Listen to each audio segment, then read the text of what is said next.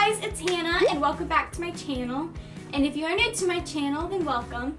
So fall is coming up in like 20 days, which makes me very, very excited because fall is probably my favorite season other than spring. So yeah, I'm really excited for fall and winter to be coming. And today I'm going to be telling you guys what we need to do to prepare our horses for fall and winter. Just keep in mind, if you live up north, you're probably going to have to do some extra things, but this is just what I do to get blue jeans and Levi ready for winter, or fall and winter. So yeah, and if you guys enjoy this video, don't forget to give it a thumbs up and subscribe if you're not subscribed already so you guys can see future videos of mine. And yeah, I hope you guys enjoy this video. Let's get into it. So the biggest thing that we are going to have to worry about is our horses maintaining a comfortable body temperature, which your horse is already going to be getting in its winter coat.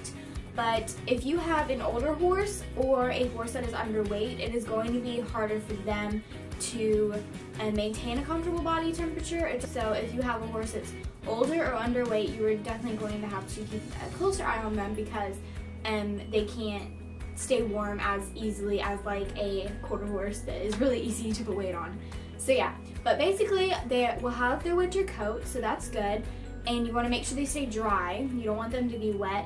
And then you also need to make sure that they are taking in extra fat and extra calories because fat equals warmth. So they're going to be needing a fat supplement or extra hay. And extra hay I feel like is really important. In the winter time, I give my horses extra hay because it's good for them to build up fat to keep them warm, but also the grass quits growing in the fall and winter, so you need something for them to forage on.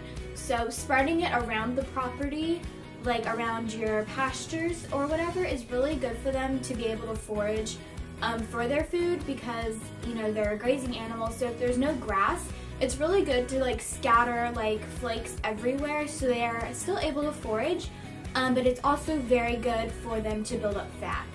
The next thing is they need somewhere to get out of the wind and the cold weather. So you are going to need some type of shelter or like a barn where they can get in, a stall. I'm against keeping horses in stalls all the time, but I do really find them useful in the fall and winter because when it's really cold outside, it's really good for them to have a stall to go in and keep them in at night, or just keep them open all the time where they can go in to get out of the weather and the wind. So yeah, they're going to need something with at least 3 sides to it to kind of get them out of the cold weather. The next thing is a blanket, and some people blanket their horses and some people don't. If it doesn't get really, really cold, you probably won't have to blanket your horse unless it's an older horse or a horse that is underweight.